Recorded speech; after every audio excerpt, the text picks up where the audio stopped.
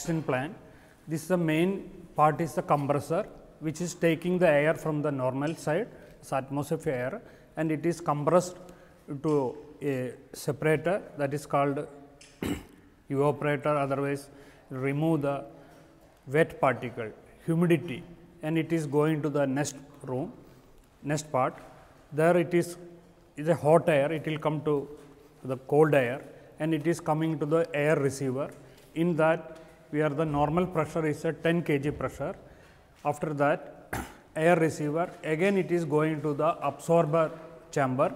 In that, we collect only the oxygen, all other impurities will thrown away. There is a filter inside that. After that, another second absorber is 80% corrected, purified oxygen will come to that. Further, it again purified to 100%, then it will put a reserve vessel. After that, finally, it is going to the storage tank. In that tank, 1000 LPM capacity we can draw in minute. That means around 500 beds we can supply through the oxygen. Out of that, 25 to 30% ICU patient or otherwise oxygen support patient we can manage with this plant. In between, there is a total control. When the pressure is coming to 10 kg, it will automatically cut off the one by, so that when it is a lesser usage, we can save the energy, we can save the other atmosphere system. Only that we have to monitor the system very closely to avoid all other economical system.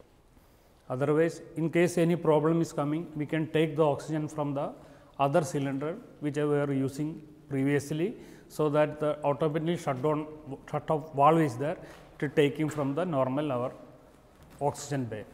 In that, we are already connected 30 cylinder at a time and another 10 cylinder as a reserve. And we want to be partner with us so that we can move together. All of us are working on a honorary basis. So like that, we will make it grow further and serve the community, because these three districts, Malappuram, Palakkad and Thrissur, and we are in the Malappuram district, but bordering Palakkad and Thrissur, which has huge number of Vanavasi population as well as fisherman community population. So this hospital is into a size that around 40 kilometer radius, there is no hospital of this size. Second wave and first wave there was lots of panic. People were using oxygen left, right and center. Now definitely audit, lots of oxygen audit has taken place under the direction of the central government, and the protocols have been finalized. Now most of the patients who had been put on oxygen probably didn't require oxygen at that time. Now third wave we are definitely well off, and secondly the Omicron, with whatever data is available, the illness is not that serious as the Delta variety. So probably we may not require that type of oxygen. Anyway, with this plant, once we go for supply to other hospital with the necessary license and equipment, we can probably supply the entire hospitals in Malappuram and Palakkad and Thrissur. The capacity is that much. And even if there is a small problem with this plant, we have adequate backup with our manifold system. We won't have any problem now.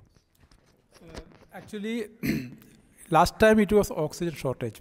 Now, third wave, the challenge going to be the manpower. Because after the second wave, thousands of nurses went to Europe and America and Middle East from Kerala. Doctors and nurses. So, more than doctors, now nurses scarcity is the most challenging task for us today. So, what we are planning to do, we have the medical college facility we are not using. We are going to start a nursing college there, BSc nursing. So, with a batch of 60 students, 4 year means 280 students we have, and we can accommodate, our brothers like Varavasis or all those things on free and subsidized basis and empower them in the healthcare sector.